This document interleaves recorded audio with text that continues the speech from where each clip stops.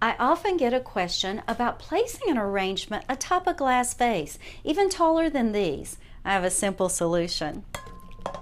I'm Sharon McGukin with Oasis Floral Products, and here's an easy way to do it. For this size vase, I used a 6-inch LOMEY, and I cut a third block of an Oasis Max Life floral foam. I dipped it into the hot glue that's melted, placed it in my dish, and then added the waterproof tape to create this form.